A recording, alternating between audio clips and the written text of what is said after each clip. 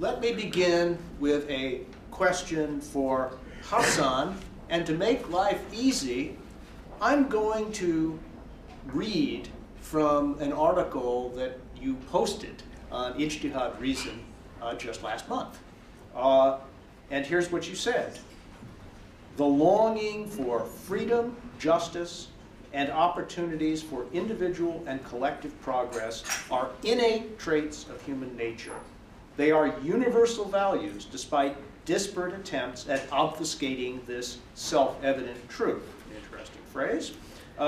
Whether these attempts come in the form of a cultural relativism that postulates that Sharia, however ill-defined or undefined, is what motivates the individual and society in settings that are thus reduced to being labeled Muslim, or whether these attempts emanate from a variably camouflaged cultural elitism that predicates the appreciation of universal values on the successful completion of English language college-level courses on Locke, Hobbes, Burke, and Jefferson. And you go on to say, no, no, no. The young men and women who are defying a generation of authoritarianism in Egypt are seeking, through their actions far more than through their words, the dignity of having an authentic say in their fate and that of their country.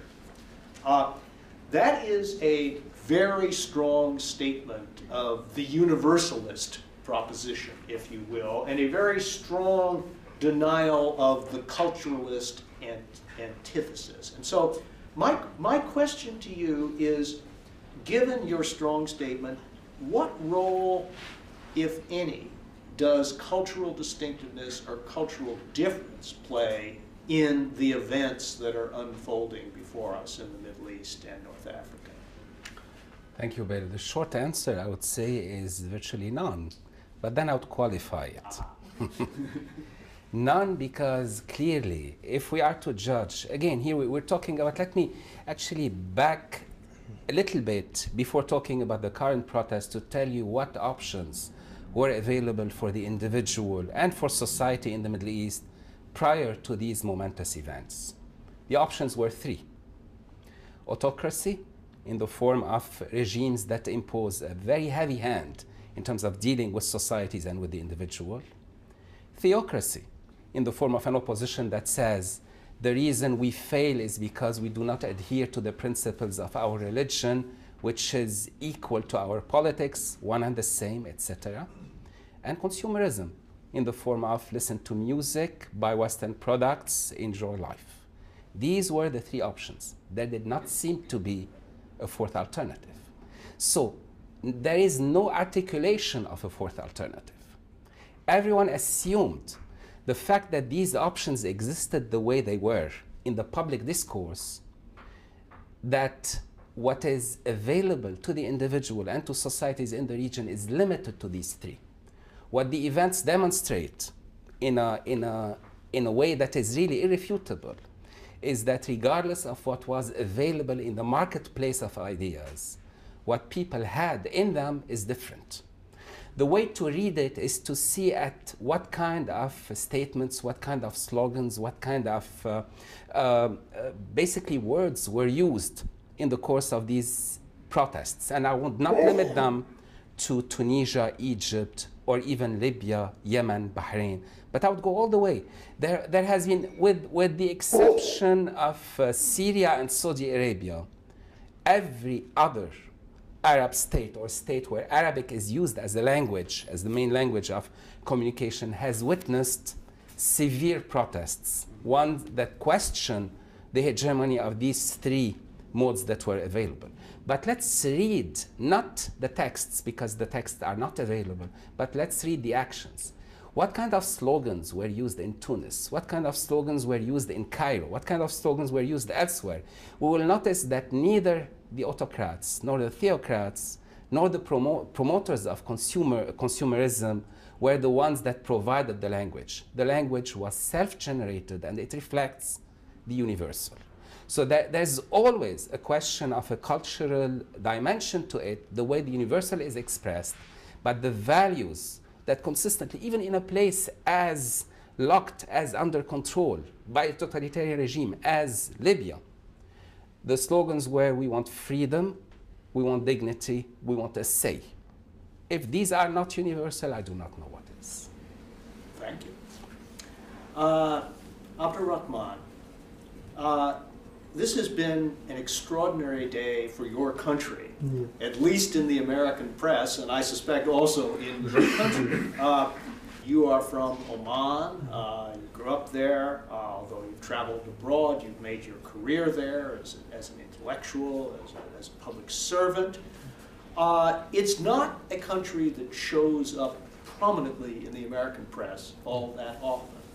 So, as I was riding up on the train today, I opened up first the Wall Street Journal and then the New York Times, and lo and behold, two major articles about Oman in the same day. Let me just read short selections and then invite you to comment.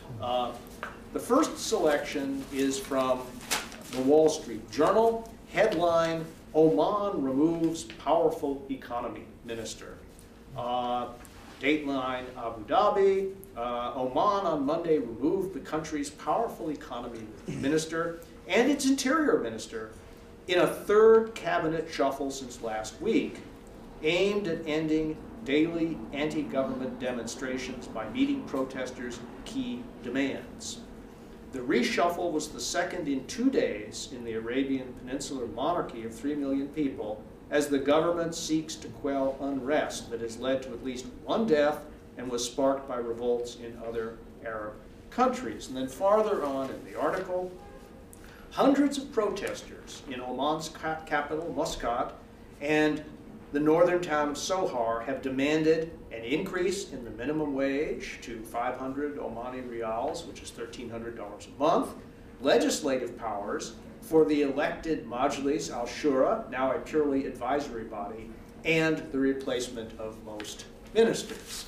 This is known as upping the ante in the language of protest. And then, on the op-ed page of the New York Times today, a piece by a young assistant professor of linguistics at the Sultan Qaboos University. And here's what she had to say. Never would I have thought that just a few months later, after the celebration of the 40th anniversary of the accession of His Majesty Sultan Qaboos bin Said to power, that Oman would find itself part of the youthquake now sweeping the Middle East. And she asked, so what happened? And here's her answer, and then you'll give me your answer.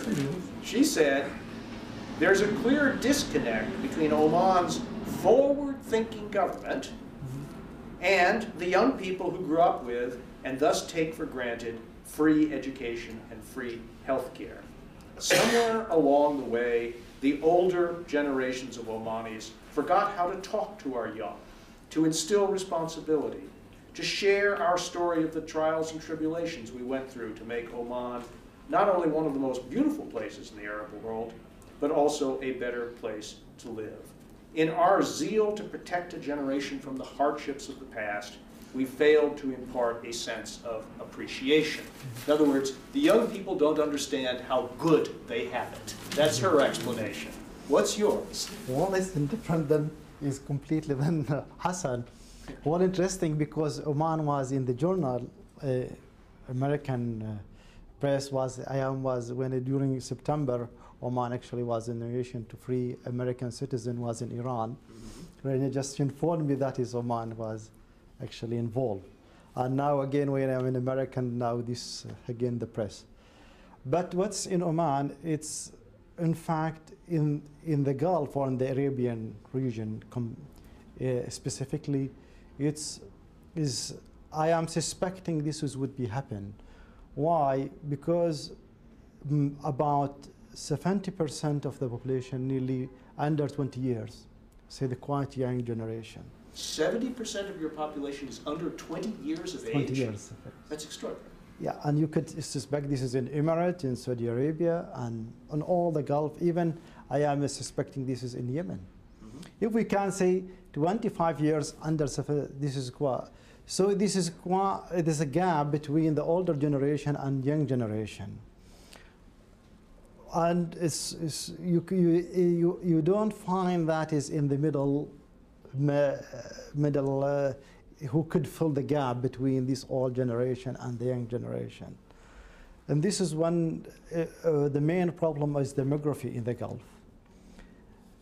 The second thing is in Oman is the employment. So you have to create, it's like the machine to create a new job for this new generation.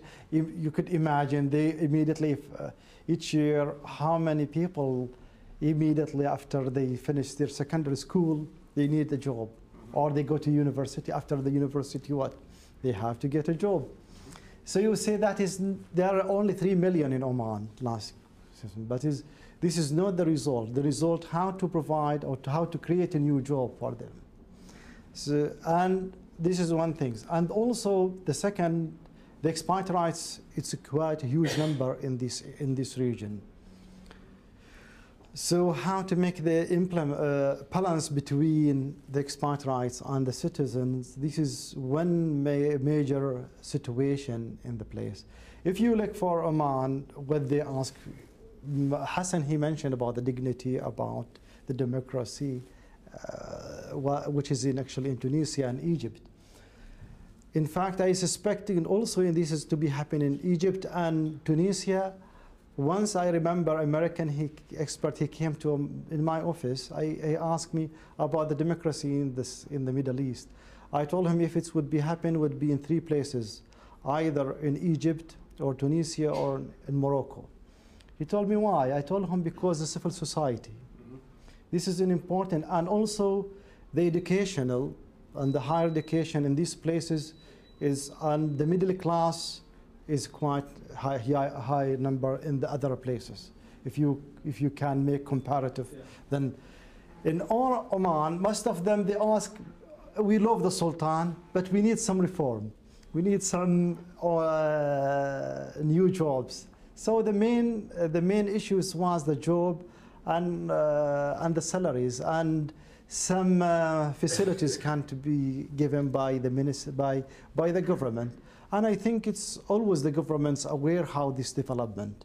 If we look for Oman, I am not just because I am Omani, all the development starting in this region, starting always from Oman. Why? For the free election, usually it shows in the media sometime in the Kuwait or some places, but always opened the right for women for the free election was starting in Oman. The first time appointed the minister in this region to be a minister was in Oman. Under secretary or ambassador, always the right for women or free elections, and so it's like it's in one foremost country for actually for the reform and head step of the modernization. Thank you. I now have a question for both of you, and perhaps Hassan would start with his answer. And I want to take Egypt as my case study, but I think it's a question that may have broader application. As recently as 3 months ago, the conventional wisdom was that an autocratic government was like a lid on a seething cauldron beneath that was dominated by, or at least had as its strongest component, organized Islamist forces. In Egypt's case, the Muslim Brotherhood, of course, but it's an organization that has many offshoots and many branches or descendants in other countries around the region, and also in the United States, by the way. And today, events seem to have turned that conventional wisdom on its head because of the extraordinary picture of so many people of different levels of religious belief and observance, and some who are quite clearly secular in their orientation, demonstrating together the Islamist forces were not in the lead. As a matter of fact, apparently the older generation of leadership was very reluctant to join in the first place. And the Muslim Brotherhood has announced clearly it's not even going to run a candidate in the forthcoming presidential election. And now it seems as though the forces of civil society and just of society in general in Egypt are much more diverse and much less dominated by Islamist forces and organizations than was believed very, very recently. Now, is this an illusion? Is the organized Islamist movement in Egypt and elsewhere stronger than it's now manifesting itself? Is there going to be a third phase where they will become stronger as the new order is being constructed?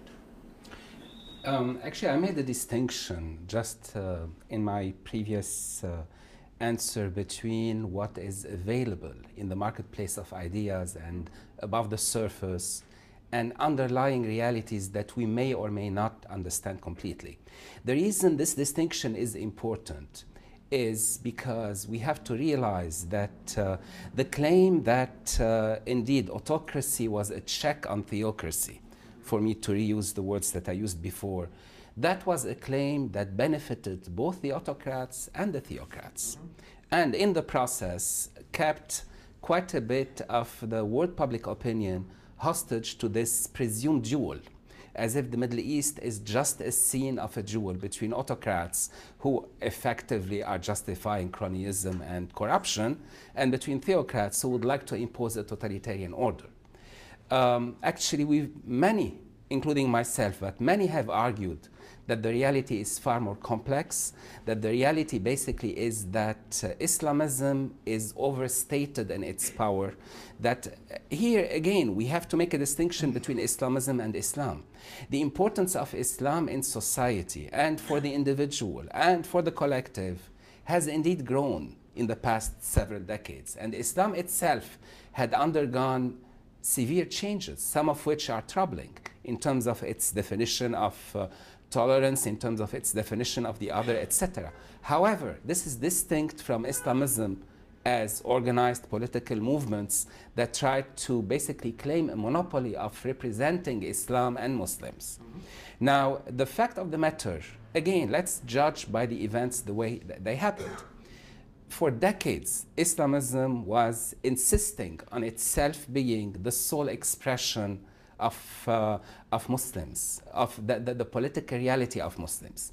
And for years, many years, at least 15 years, the radical Islamists have been engaged in a severe attempt at mobilizing the Muslim populations.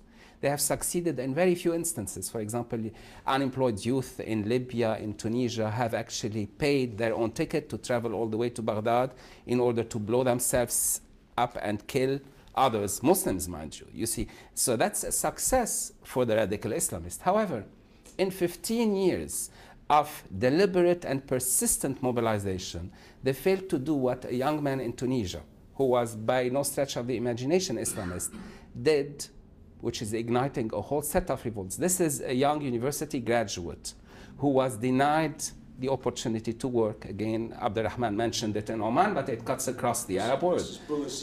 Yeah, that's Muhammad al-Bouazizi. And then, I mean, he reverted to being a vegetable seller. And then his cart gets confiscated, and he demands to see the governor in order to vent his frustration at injustice. He's denied an audience with the governor. So what he does is an act of self-immolation, which, by the way, goes against the tenets of not only Islam, but also Islamism. Because if he were a good Islamist, he would go and kill the governor, blow up himself, and kill everyone else. Instead, what he did, he ignited himself. And as a result of Muhammad Bouazizi doing this, we have now, in an instant, you have the mobilization across Tunisia, and it moves from Tunisia elsewhere. And notice the flags. Again, I'll insist on inviting everyone to look carefully at the slogans and at the symbols, at the semiotics of these revolutions. In Tunisia, we only saw Tunisian flags. No Islamic slogans, no green flags of Islam, no nothing of the sort. Just Tunisian flags demanding freedom, demanding justice. In Egypt, we saw Egyptian flags and Tunisian flags. Okay? Tunisian flags, because you are our inspiration. You went first, we go second. In Libya today, which took back the old independence flags, we see Libyan flags, Egyptian flags, and Tunisian flags. Once again, no Al-Qaeda flags, no Islamist flags, no Ikhwan, no nothing. In Yemen, what slogans are they using in Yemen? The slogan that they used in Cairo. What slogans are they using in Bahrain today? Bahrain is a dramatic set of events are happening in Bahrain. We have to watch it carefully because contrary to these other places where you have so-called republics being challenged, Bahrain is a monarchy being challenged. And people are saying, we do not want monarchy, we want democracy. That's crucial. The wall of fear has broken. So in order to answer your question here, the Islamists have not disappeared. They are there. They are as stunned as everyone else. This happened without us being the main engine. This is big. But the same way they benefited in the previous phase from what is really an exaggerated dichotomy between autocrats and theocrats and nobody else, they are on the outlook. They would like to benefit from a new set of events. The youth today, youth and actually all generations that are on the street demanding democracy, actually demanding freedom far more than democracy, freedom, justice, are bound to make mistakes. The West is bound to make mistakes with regard to them. The Islamists are looking out for any mistake in order to step in and say, we are the alternative. There is an attempt at claiming. Actually, we're talking about Qaradawi, who's this Muslim cleric who has tried to position, was trying consistently to position himself as the most prominent Muslim cleric. He has made several attempts at trying to claim the revolution, as if the revolution is his. The fact of the matter, up until today, the Islamists are on the margin. They will step out of the margin and try to claim more, but it is not a done deal. Civil society, where civil society can organize, will not simply hand in to the Islamist a victory. Neither are they in a position today to claim that they have an answer. It seems they do not, somebody else does. Thank you. Abdurrahman, I'm going to put the same question to you, but with a slightly different spin on it.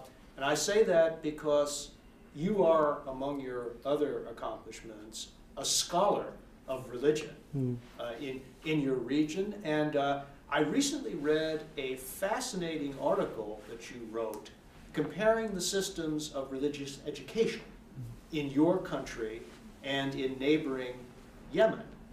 And your argument, if I understood it correctly, was that the centralization of the religious, of education in your country had prevented the proliferation of independent schools that could be conduits for Islamist teaching, and in particular, if I may be blunt, Islamist teaching subsidized by Saudi Arabia. You made the point in your piece that Oman had deliberately closed itself off from that religious influence, and you contrasted that to Yemen, where there was, where the government, for various reasons, some practical, some not so practical, had never tried or succeeded in achieving that kind of dominance over the system of education. And I thought you said that Islamist beliefs and tendencies in Yemen were much more powerful than they are in your country. But of course, Hassan is saying now that the uprising in Yemen is much more secular than it is Islamist, at least in its semiotics, in its slogans, etc. So what do you think is going on? I will tell you part two, two different answers. But the first is if we remember in 1991, during the collapse of Soviet Union, the main theme was the democracy. Also, America was trying to apply it, and the West, especially in the Middle East, because automatically the Gulf War, when Saddam Hussein invents Kuwait, so the democracy was the way for developing this region. But all actually the leaders of the Middle East, they mentioned the Islamists. So immediately they stopped for requesting this development. Then later again, after the September 11, 2001, was the main five principle actually requesting to reform the religious education, and also one of the themes is actually the democracy. So again, the answer actually about the Islamists, only the opponents of this government. Why? Because firstly, disappearance of the public opinions of this in these countries, and also the officials from the West, when they came, they only heard from one voice. So this is one unsuspectable. But we have to be careful, because why America's thesis came to them always in this or in the West.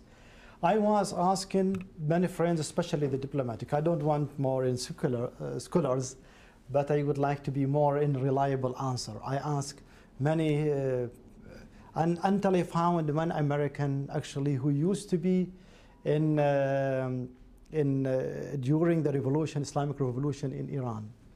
And I asked him, he also was been among the being hostage in Iran, among the American in Iran. I told him why, because as we know that is Iran always close to the West, especially America and British, since during Ottoman period. That is why it's after the revolution it came against America, and there is no reason. I mean, I don't find reason for Khomeini to mention or announce America is the great devil, or even he was during Shah, he was in the West. So why I didn't find the reason. He said after the revolution it was by nationalist. This was the mistake by America, and Shah he removed and he left. It was the power in the military. So during that period, this transformation period, we were afraid that this is nationalist immediately when they will take the power will become close to the Soviet Union. So we prefer Islamists, perhaps they will be closer to American because this is atheist. So the Islamists perhaps will be close as we are in we sharing values or in somehow Abrahamic religion but this is completely was a wrong situation.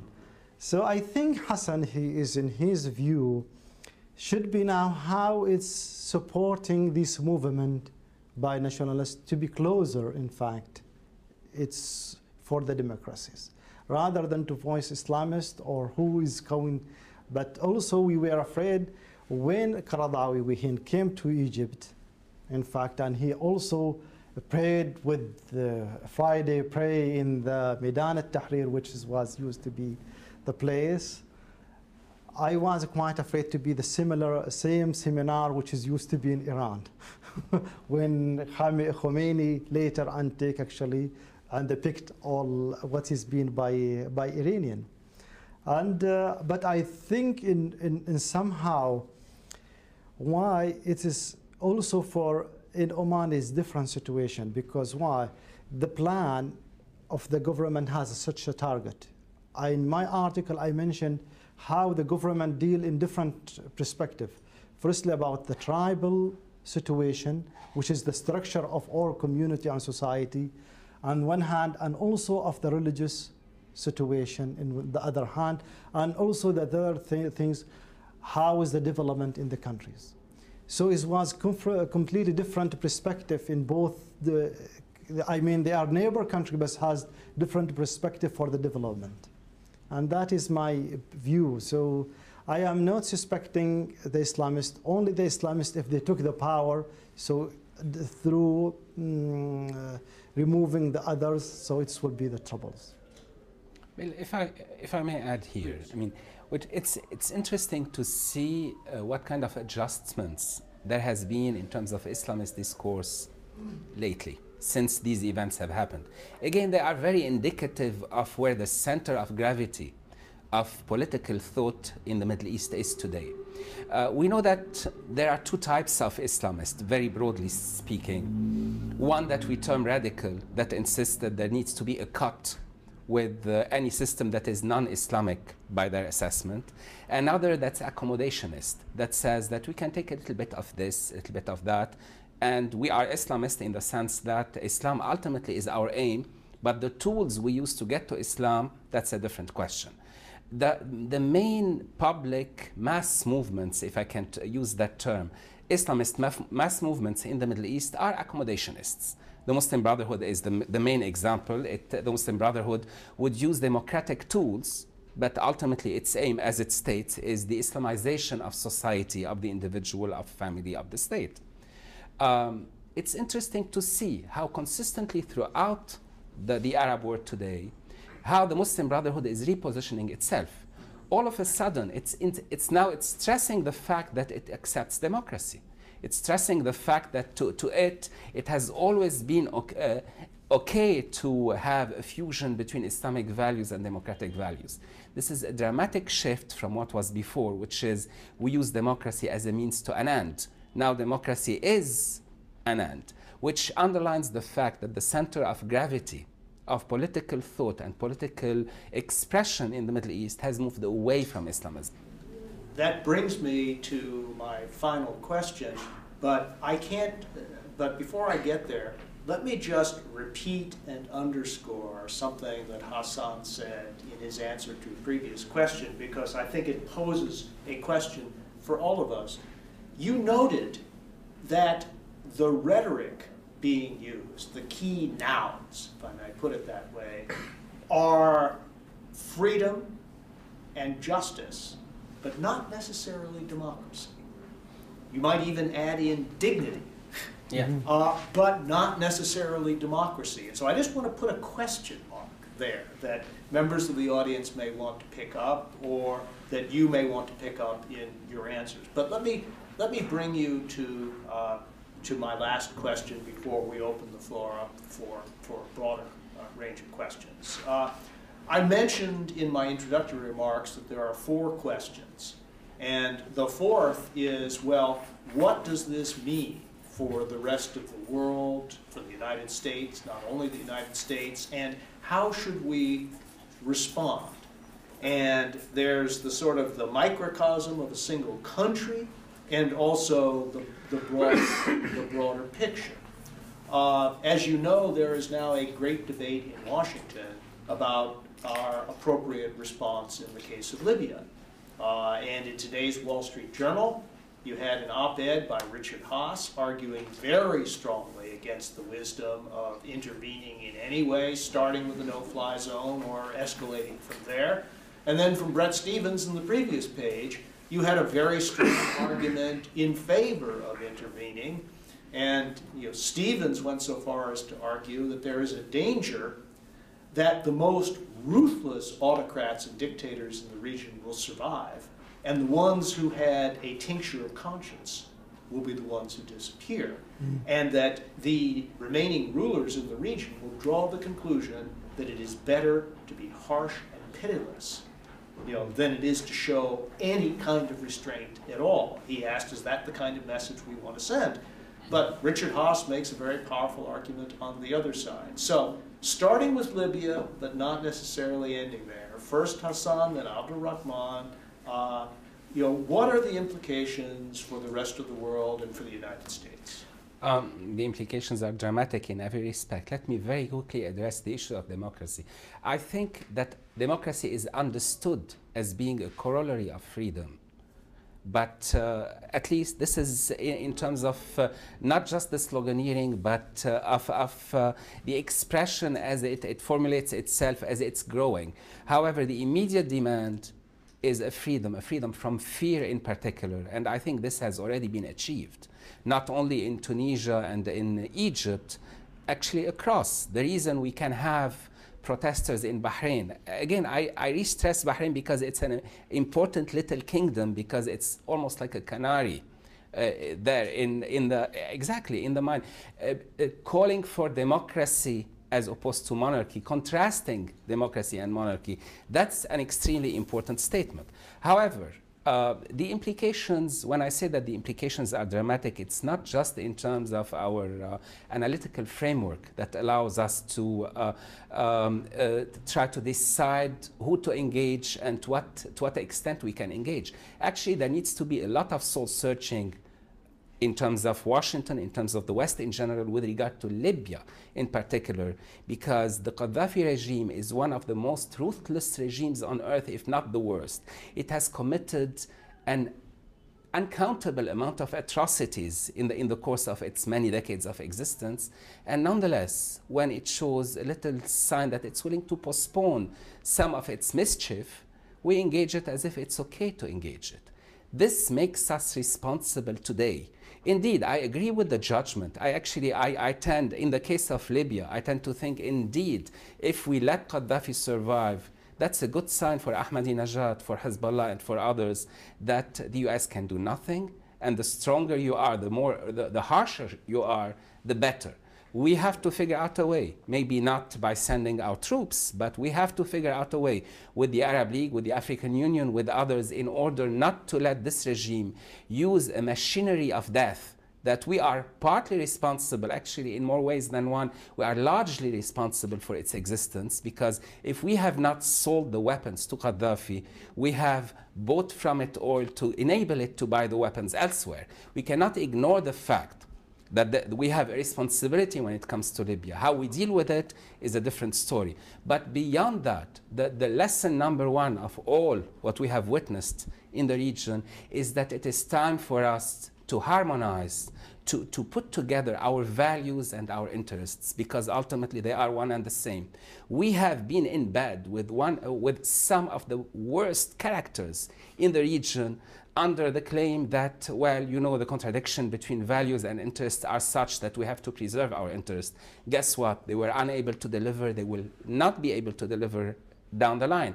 It is time for us to have a policy that is clearly driven by interest, otherwise it will not be policy, but that is informed by values and that identifies the region for what it is, the societies for what they are, and that engages those societies, engages members of those societies on the basis of shared values, because there's plenty between our values and theirs. Share. In the case of Libya, I think if you remember, always everybody, when we ask about the Clintons during his period, the most his involvement during the Balkan, when he preserved actually Europe, not just even the Balkans, and for humanitarians was the main case of his during his period. And I think now is the time for Obama to involve with Libya, because why I mentioned Tunisia and Egypt and Morocco, it is immediately after the protest for 2 weeks, the president here, he moved. I mean, he left the countries peacefully. But in Libya now, it's quite a strange tragedy. It's a huge war. I think it's the time. This is the case for Libya. Is completely different. Is according to the society, because he also destroyed the society and the infrastructure in Libya over his regime. The second thing is about more interest about in America is if we took the shift the place from Egypt, of course, they immediately announce about their interest to America. Now to the Gulf. The Gulf, I think it's the movement. Hassan, he actually mentioned Bahrain. Bahrain has different situation. This is always repeat. Why? Because the society is actually divided between Sunni and Shia. And there's quite a huge number of the Sunni Shias there, and actually most of them it is not that is in a good level of either in education or in employment or something. This division also is in Yemen. So the stability is in effective in both places. But in my view, actually, all these states in the Gulf will need America for the future. For why? All these places, America has interest for their actually American military bases, starting from Iraq, from Kuwait, in Bahrain, in Qatar. But all these places, in fact, actually needs America. Bahrain, for example, during Shah, when it was independent in 70s, Shah claimed that Bahrain is a part of Iran. So actually preserved by America and by British softly, then America is actually the base. Then the second scenario actually was cases in Kuwait. Saddam Hussein invented of Kuwait, in fact. So he claimed that Kuwait is a part, is from... The 19th province. Yes. Which is the case of Qatar. Always a problem with Saudi Arabia. You know, is actually the coherence border between Emirates and Qatar actually is taken the part from Saudi Arabia and divided the two countries now. Qatar now, after the American military base, they have the most important media in the Arab world, which is Al Jazeera. As Al Jazeera cannot be actually done without this American. So somehow I am not from different, perhaps I am not deceived because I am parallel, but actually either now or in the future they will need. And what's the important things now also for the future, we all actually, as we suspecting that now is the shifting for the struggle is it will be in the Indian Ocean, which is a huge big game for all the globally.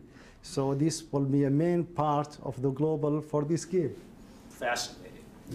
Well, gentlemen, you've put an extraordinary number of ideas in play during the first half of our program. Now it's time for the second half.